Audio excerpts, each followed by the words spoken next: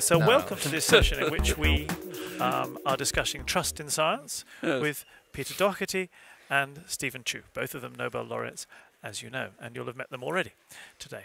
Now, I'll run the conversation between us for a while, and then I will come out to the audience for questions as well, which we shall listen to through these also. So, trust in science. Surveys by people like the Pew Trust, Charitable Trust, or Ipsos Mori in the UK tell us that actually scientists are among a very trusted group of people, and trust in scientists is increasing. And we, as scientists, know that scientists are trustworthy people. But there are also clear cases where trust in science seems to be evaporating. So first of all, let me just start by saying, do you think that people do have trust in science? Steve? I think, in general, yes, they do have a trust in science, but it's a strange kind of trust because it's a trust because we see that it's not a strange kind of trust. It makes perfect sense. We have no extra grind. Most of us aren't making money on this. There's no financial entanglements. But yet, in that same Pew survey, there is a strange thing growing. There's a growing uncertainty about vaccines, that vaccines might not be good for you, and yet vaccines have had a profound influence on human health. There is a disconnect between what scientists think, what the public thinks, and what some other embedded industries think about climate change. And so they actually break down and go through this list.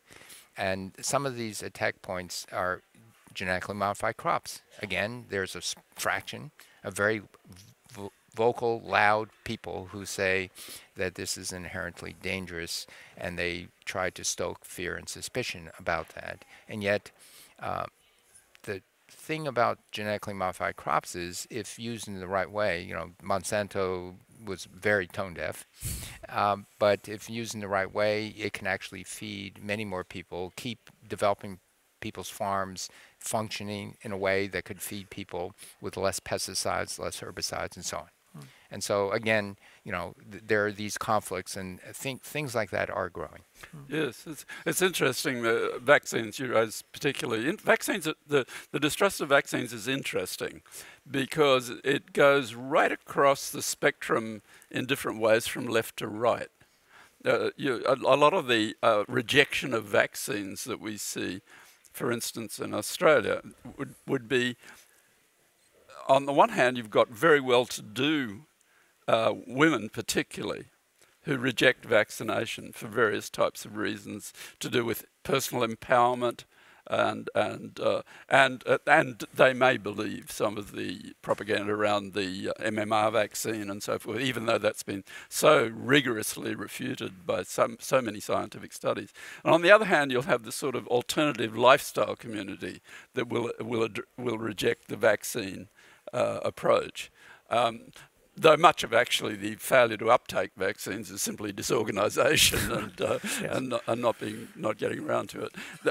But on the GM side, it really polarises on what one thinks is the left of the political spectrum, and it was very much stirred up by Monsanto, and the way they went about it, and the suspicion that Monsanto is trying to take over the world's seed supply, and they're going to control farmers, and they're going to dictate, and they have dictated in some senses, which have really been quite obnoxious. But then there's the great advantages of for instance, trying to make drought-resistant grains and so forth using GM approaches, and of course the saffron rice that was developed at ETH in Zurich, which could have saved many, many lives in the Philippines and so forth, but because of the very strong activity by Greenpeace, which is in many ways a quite admirable organisation, there's been a rejection of that. Yeah. So there's nothing. It's not that rejection of science is some sort of hard right position or hard left position. It goes right across. We'll come to GMOs in a second, maybe, but just you're an immunologist, so sticking with the vaccine issue. It's odd in a way that people do trust in science for many of their health decisions. They constantly want to know whether eating this will make them less likely to get cancer or whatever.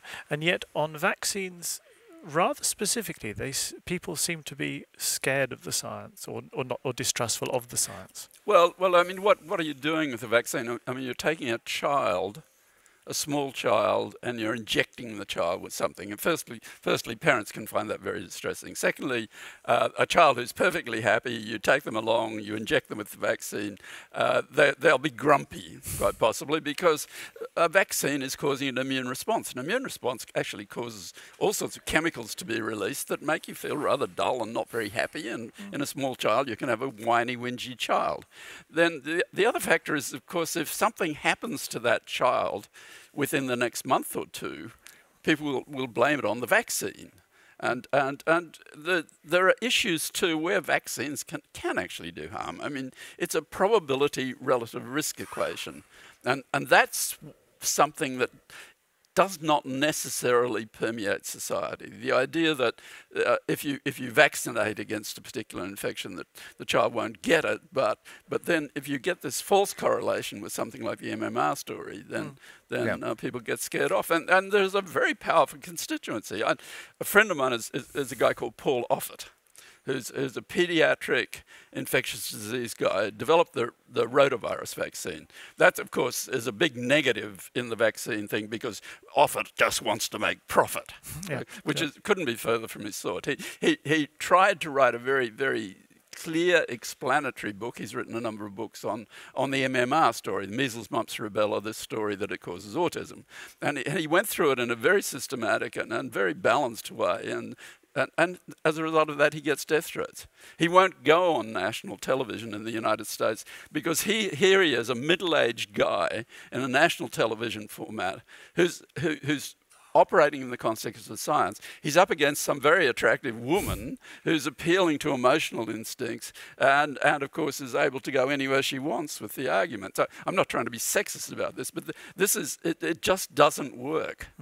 Yeah. Steve? Well, just to add to that, what was happening was there was a few cases of a correlation where when you get this measles, mumps, rubella vaccine, you're at an age where autism is beginning to be diagnosed.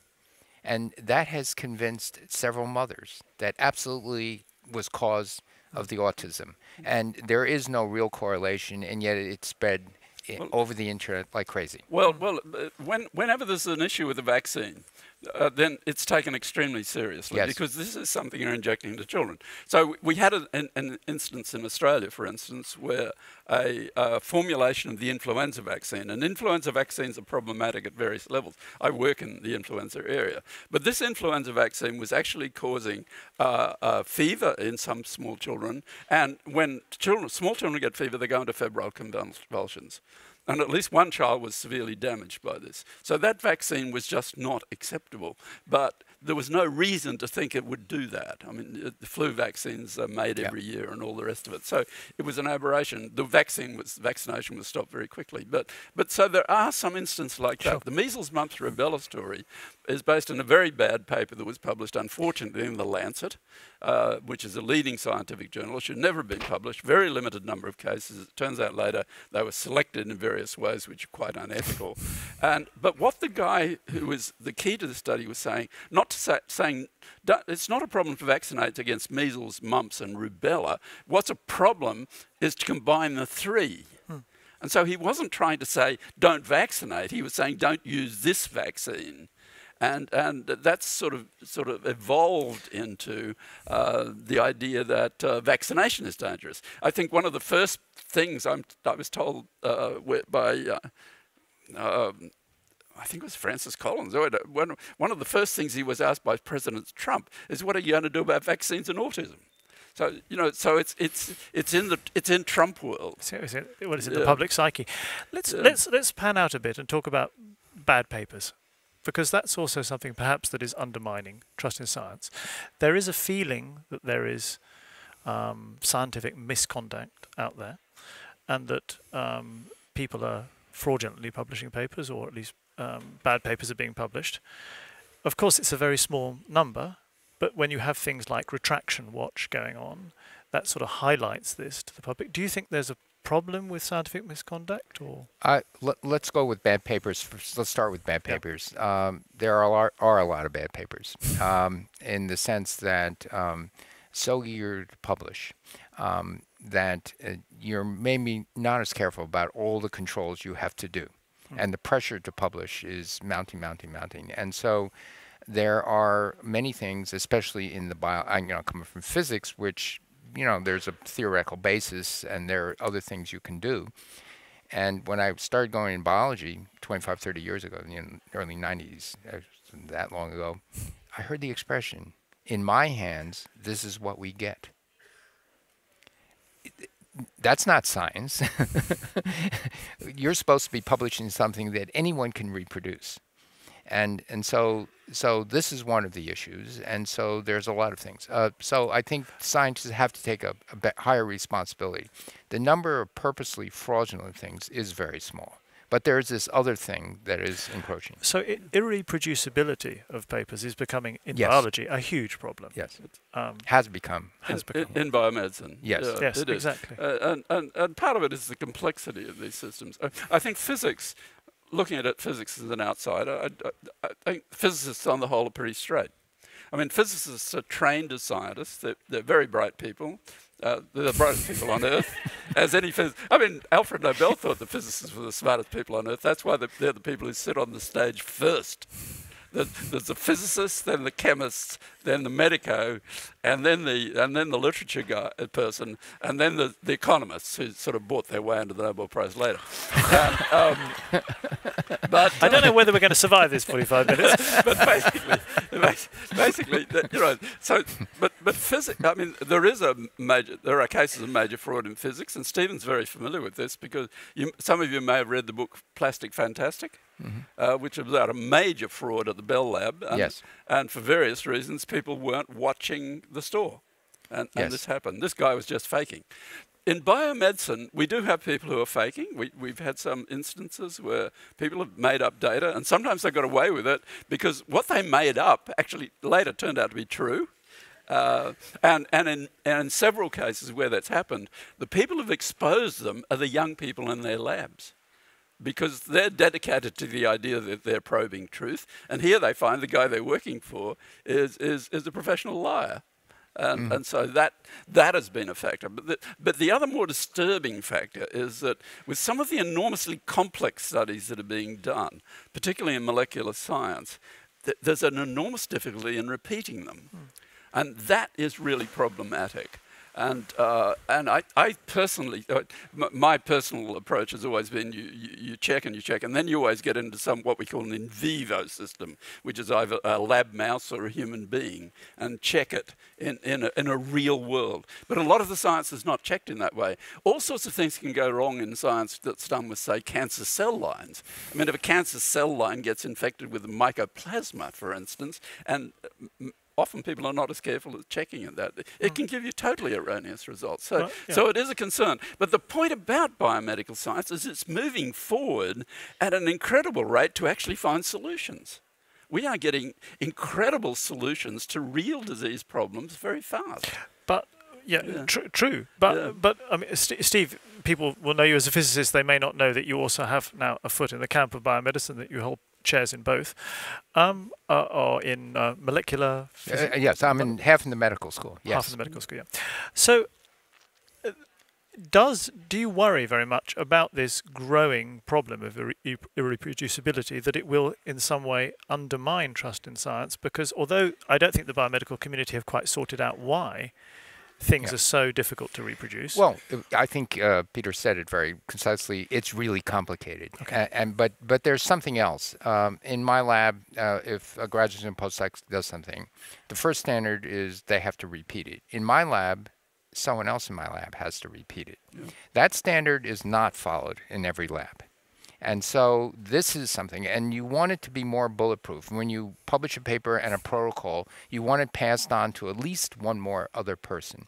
I remember when I was first doing biophysics, optical tweezers, gluing little polyseries to DNA, and you can whip around, and I was talking about it for 2 years. My colleagues asked me, have you published this yet? I said, no, not yet.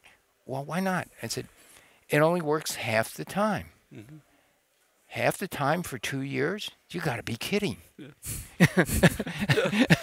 So Steve got the Nobel Prize the same year as a neuroscientist called Stan Prusiner.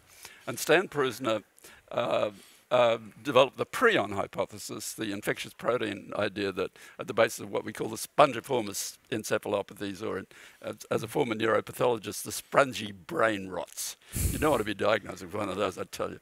But before Stan came to that thing, there was a particular assay that was done that was showing some extremely positive results, and it was called the PAM assay, because the only person who could do it was a woman called Pam. And Pam was flown all around the world. She went to different labs. They checked her out, and she could always do it. Nobody else ever did the assay. I saw a magician today that was breathtaking. Pam. She was a perfectly straightforward and nice person. Biology is incredibly complex. It's quite idiosyncratic. And part of the problem now is, when I started in biomedical science back in the 1960s, 70s, there were 3 or 4 of us on a research paper, and we all understood what was going on. We knew the technology, and we could make wonderful generalizations because we couldn't do the experiments. It was much more fun. And we were behaving like theoretical physicists. No, that's not really true. But now, because of the enormous power of technology, much of which has actually come from the physicists and the engineers who have given us these wonderful instruments, and then from the computational people who did the analyses. But because of that power of technology, every subfield has become much more complex and much more specialized. And when we do a study, say a cancer study or an infectious disease study, we may be involving so many different subspecialties in that analysis that nobody on that research paper is actually right across the whole thing. It's just not possible to be right across it. And so, I mean, trust is essential within science, actually. Just as an aside, I remember watching the press conference from the LHC results, and I was amazed by how much agreement there was between people when they were looking at the results. And I asked a theoretical physicist, how come everybody's in agreement? And he said, well, the thing about physics, experimental physics, is that it's so expensive that we all have to agree before we do the experiment. And I don't know if that's true, but is there a problem? In physics, it seems to be that partly that the theoreticians are, in many areas, are leading the experimentalists. No, not really. First, when there's a big announcement with a collaboration that spans several hundred institutions, not people, the haggling is done before it goes to public press. And so there is some haggling. The announcement of gravity waves, there was 3 months of real paranoia to make sure that this wasn't an artifact, that they really wanted to check everything, really months. It was beginning to leak out in January, but they really held wraps in this. In terms of theory versus experiment, absolutely true that the Higgs was predicted long before, and it was a confirmation. It was, in a certain sense, very disappointing because theory was right, and even the theorists wanted a surprise, and every physicist, every scientist wants a surprise, and the biggest fear now with the Large Hadron Collider is so far no surprises, and that is a real fear. Billions of dollars, no surprises. We need to tell something we don't know so we can think of something, and so the theory, the so-called standard model, has been too successful. Right. Yeah. Interesting. Whereas in biomedicine, is it true that people are just putting things out very fast? There's possibly too fast. I don't know. Well, because things are happening so fast, and because the possibilities are so enormous. I mean, for instance, when I started back in the 1970s, when I was doing the work we won the Nobel Prize for, there were none of what we call cytokines or chemokines. I mean, I think the first one was interleukin-2, which now there are enormous numbers of them, and some of these molecules, which are produced during immune responses, have been found to have enormous therapeutic potential in various ways. For instance, we're getting a story now for colon cancer where a molecule, I think it's interleukin 11, I may have the wrong number, there are so many of these things, is actually clearly promoting the growth of the cancer. So here you've got a molecule that's designed to try and reject a pathogen, a virus, a bug or something, which when it gets into a cancer situation is actually helping the cancer grow. We've long suspected that much of that sort of thing is happening. But it looks as though if you can block that, you can actually slow the progression of this particular cancer very, very dramatically. And that's happened all across the board with various of these molecules, which are now, we know, if you block them, you can decrease the suffering from rheumatoid arthritis. There are other situations where you can massively drop back the relapses in multiple sclerosis and so forth. This has all been happening very quickly and almost on an ad hoc basis. There's no enormous intellectual component to this. It's a matter of just going ahead and testing it properly. But you shouldn't go away with the impression is biology and medicine are racing ahead and physics is not. I think and the scale of very large machines, very large budgets like high energy physics, Large Hadron Collider, gravity waves absolutely takes decades. If you look at other things, nanotechnology, what's happening in electrochemistry, some of the things that I'm actually actively involved in today, it's racing ahead just as fast. And so this is part of physics, physical chemistry, material science.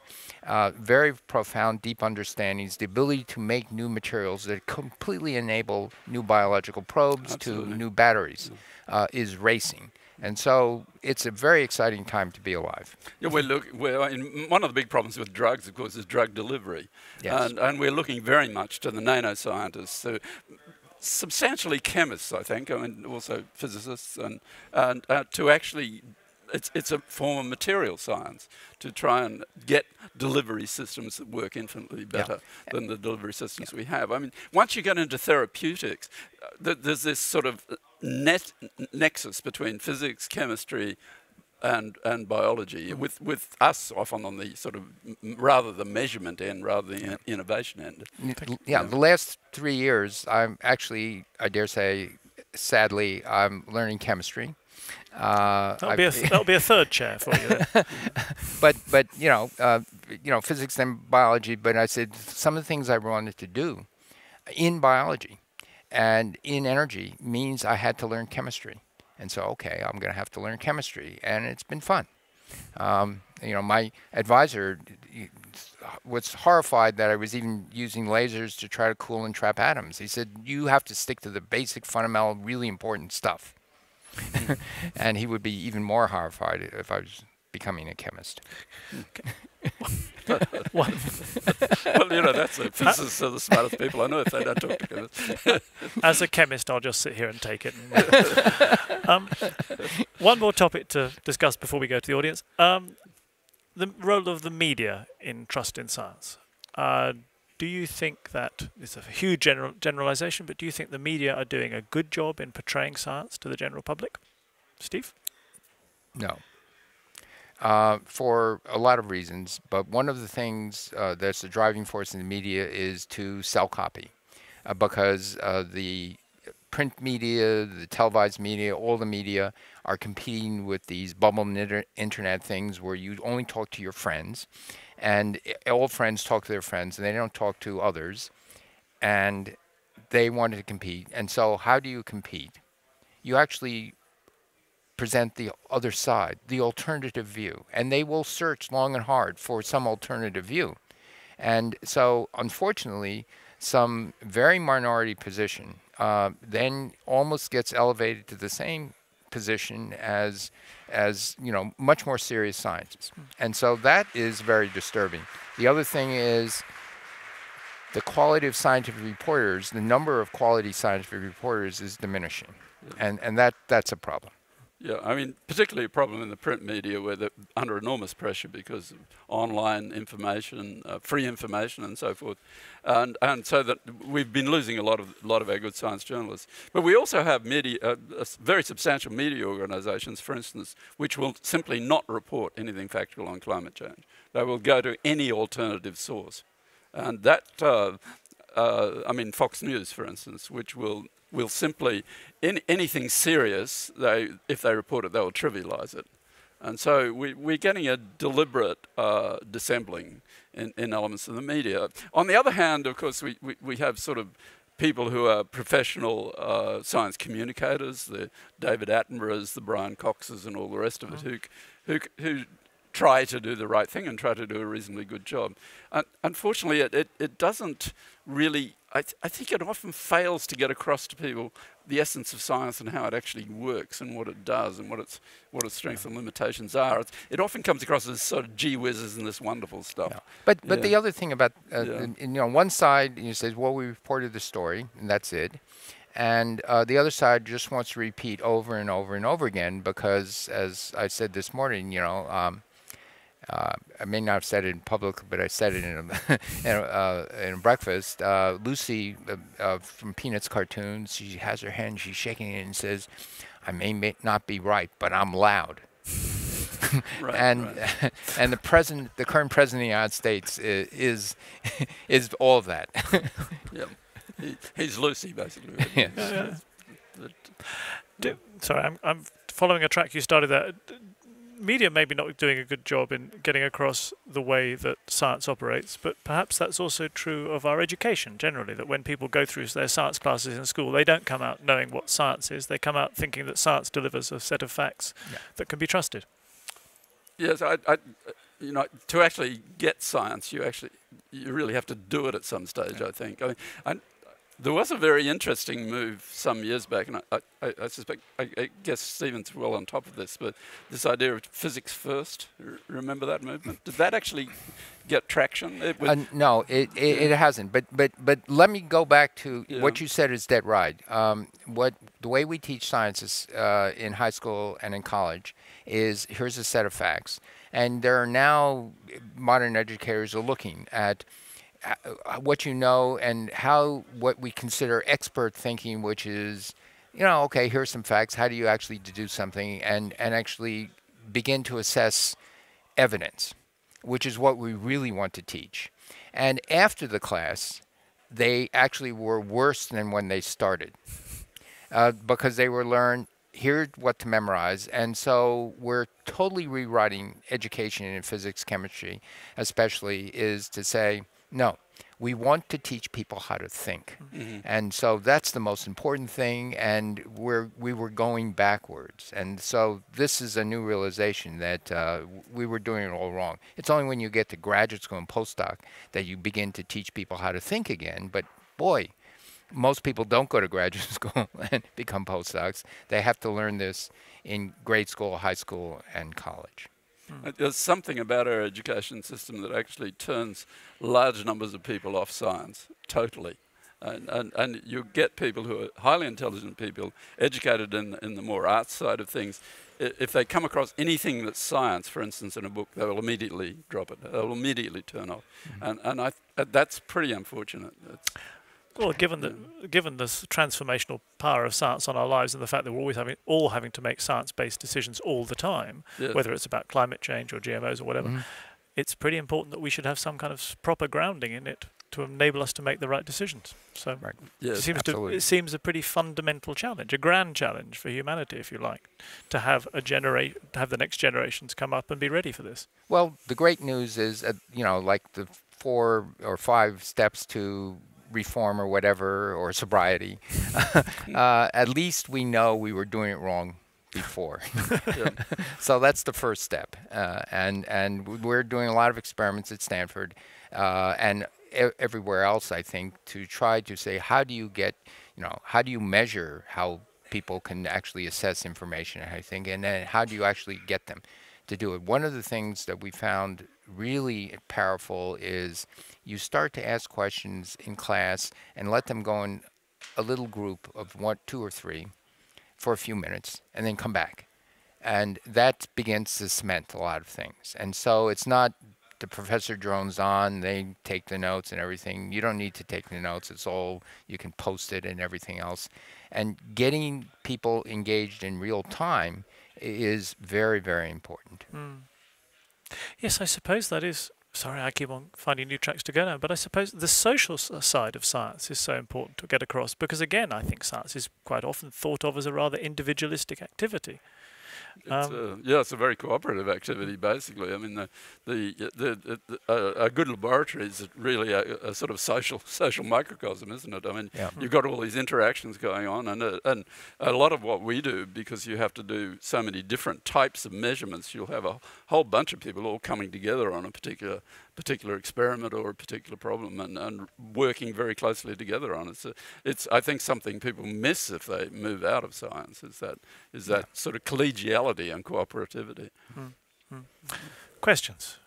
Now's your chance. Yes, please. There's a microphone which you need to use a microphone so we can hear you, if you see what I mean. I mean, maybe we don't. What's your suggestion for future biomedical or just researchers in raising or increasing truth in research in science?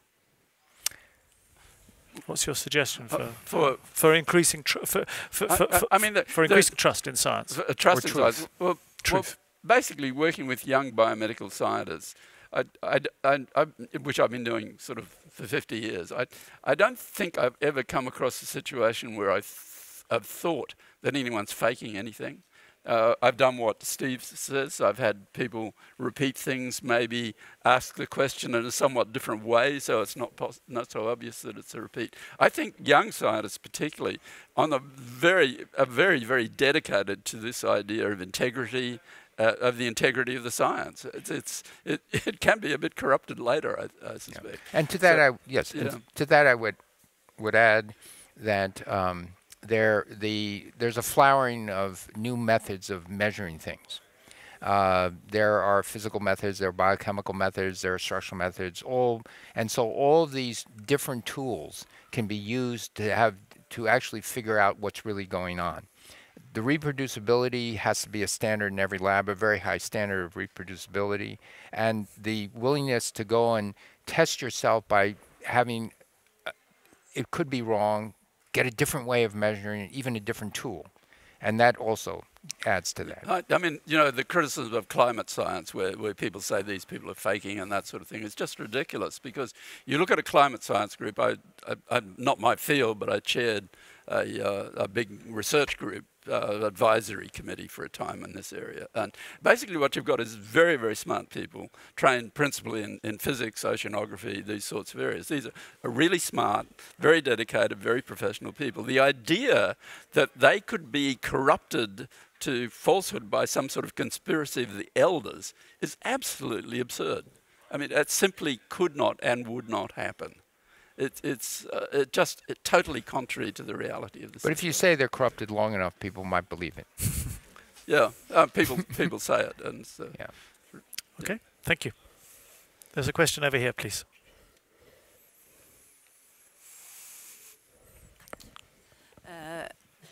I would like, as a journalist, to continue on the media track. And I fully agree about what you said, that news media today is its logic is managed by economical factors. Mm-hmm. But sometimes I have a feeling also that journalists are not fully account their subjects when they interview researchers or scientists, and have some over too much respect for scientists. And also, is there a responsibility from the scientist side, whom I think sometimes think journalists are stupid, and they can say whatever they like and it gets published without being criticized or scrutinized. Do you have a comment on that, either of you or both? Well, you know, my experience with journalists is, particularly being in Australia, which is dominated a bit by Murdoch media, which is problematic.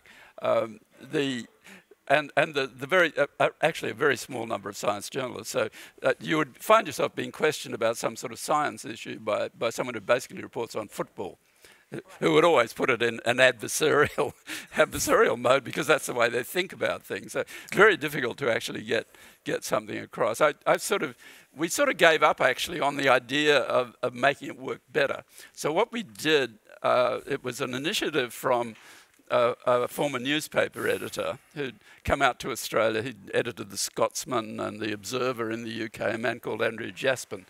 And he'd come out to edit the Melbourne Age, which is quite a reasonable newspaper, not Murdoch. And then they decided to go down market, so he left. But he got this idea of formulating a new type of media, which is essentially, it's online. But what he did, he said, we'll tap all the expertise in universities. We'll get people to write 800-word pieces on their area of expertise, and we'll put that through a professional newsroom of editors and journalists. And this led to a production called The Conversation. It's one word. And this has been enormously successful. They built in all sorts of things. Firstly, everyone who writes for it makes a conflict of interest statement, which is published with every article. And they have to have some sort of academic affiliation to keep out the criminals in the think tanks. I mean, these people are just crooks on the whole. So basically, that caught on in Australia. We get the articles come out there. You simply sign up for it. It comes to your email inbox every morning, 6 days a week. And any article that's published in that can be lifted by a newspaper or by any other media outlet as long as they acknowledge where it comes from and republished. So many of the articles are republished. And they're very good, authoritative, clearly written and easily understandable articles. This is now driving a lot of media activity in Australia. It's now running in the United Kingdom. The French took it up. It's running in Africa. It's running in the United States. So take a look at it. I mean, it's the conversation, oneword.edu or something like that. And just take a look at it because it's actually making the academic, whether it be political science or social or anything, part of the communication thing, but not in a way where it's an echo chamber like Facebook or Twitter and so forth. But I think scientists have the responsibility to communicate what they're doing. And I haven't actually had that reaction with most journalists. It's not adversarial, and there's a genuine attempt to try to learn what we're doing. And Einstein famously said many famous things, but he said, make things as simple as possible, but no more. And he was a master at reducing things to very simple but absolutely correct statements. And so I think as scientists, that should be the ideal. And so if a journalist or the public or whatever does not understand what we're doing, it's largely our fault. And so if scientists have that attitude, rather than, I'm so smart, and if you don't understand what I'm doing, shame on you, it can go a long way to actually getting a much more receptive audience. Yeah. I was actually more referring by the journalism of finding that 1 in 10,000 or 1 in 5,000 that willing to say something where it doesn't represent the balanced view of science. And just to pick up on something else you said, do people respect you too much as scientists, or indeed as Nobel laureates? Does that create a barrier to the sort of questions that journalists can ask you? It's certainly true that after you get a Nobel Prize, something seems to happen. I never really fully understood this until after I got the Nobel Prize. And it was only on December 10 in 1997, I'm on stage, and I look out, and I said, oh my gosh, this is a big deal. And because what I said to myself before that is, I'm no smarter than I was before October. And all the people who got Nobel Prizes before me that I knew didn't get suddenly smarter. They were either smart or stupid before, and they were the same. And so, but the public has a different view of that. And so So you try to guard against it and try as hard as you can not to ramble on, but it's so tempting. I mean, you do your in the science communication space. You do your utmost to try and tell the story in a way that your audience is going to understand it, and so it's sort of a learning curve for most of us, because most of us before the Nobel Prize, we don't spend much time on the public stage. But once you're on the public stage, you learn a lot of things very quickly. One thing is that no matter how crazy a question may seem, and we're not getting that from this audience, but how crazy it may seem, the last thing you ever do is humiliate the questioner in any way whatsoever. Because as soon as you do that, even if they think the question is crazy too, you lose your audience. You have to try. The best you can do is say someone comes along and said, I don't believe in vaccination. I believe if I feed my child the right way, he'll have a great immune system. The best you can do is try to sow a little seed of doubt just very gently. And you can't do any better than that. So you do your best, but we're not trained as science communicators. We have to learn it. Okay. I see 2 more questions. I promise, yes, there are lots, but we'll have to move quickly. Shorter answers. We haven't got long. So in Sweden, I'm in high school right now, and in the last year of high school, everyone makes a project, and a science project, and when I tried to search for sources, articles, most articles were pretty expensive for the average person, and the only way we could reasonably use them was to find someone that was in a university or something to give them to us. And it feels like if you're not inside academia, it's really hard to get well, of course, primary sources. Of course, more and more science now is going to open access, where the scientist pays ahead of time. So, I mean, publication of an article, even online, costs something. The scrutiny, the reviewing, and all the rest of it. So in many cases, we're now paying ahead of publication, basically so that the article will be an open access article. The issue is, though, for many people, I mean, you're no doubt more sophisticated than most, but for many people, if you look at an open access scientific paper, I mean, it's a totally different type of writing. It can be quite incomprehensible, and you can come to some quite wrong conclusions if you don't understand how that process actually works and how the publication process works. But I think, I'm not sure of physics, I don't know, but I think more and more of publication moves to open access. Well, first let me make a small correction. The scientists actually pay, whether it's open access or not, page charges. The only exceptions would be the for-profit journals, Nature, Science, and Cell. But virtually every other, whether you pay page charges, you pay extra to get it open access. Right. What you describe is a serious problem, and so one is trying to figure out how to do that. Yes, these articles could be very technical, but the first step is, how do you give the larger audience this open access? Yeah, and the paywall is still a very serious barrier. Yes. Yeah, because although open access is growing, there's an increasing dominance of those top-tier journals that people are trying to get into to get their names made in science, and those are not offering themselves for free in the main. Well, most of them are now open access after a year. Yeah, sure. That's after a year, sometimes. Sometimes. Yeah. But the other problem is that many of the articles are incomprehensible, even if you're in the field. I mean, some of them, by the time they're reviewed and re-reviewed and so forth, what may have been a perfectly clear exposition from the original author can end up as something that's simply a verbal morass. And so what we have is people writing what we call news and views to actually explain what the paper's saying.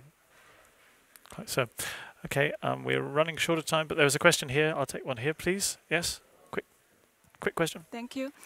Could you talk a little bit about the online teaching platform, such as Coursera, MOOC, and so forth, because it becomes more and more popular nowadays, especially for emerging economies. So can we say it can be a good solution for delivering the trustable knowledge or science to those places. Online teaching Thank Oh, you. absolutely.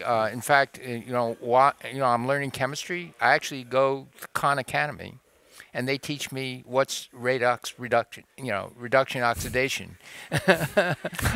I'm not so proud. I'm willing to admit that these things are great, and they are wonderful. And you know what the sad thing is? A lot of the online courses with the interaction between the student and the machine is actually making a bigger dent in education than the formal lecture. Yeah. And so we have to up our game as lecturers in universities because it's going to be very good, and also gets to be universal education in many places where you don't have places like Stanford. It's great. I mean, Yeah. particularly in a country like Australia, where it's an enormous country, and people are stuck in country towns.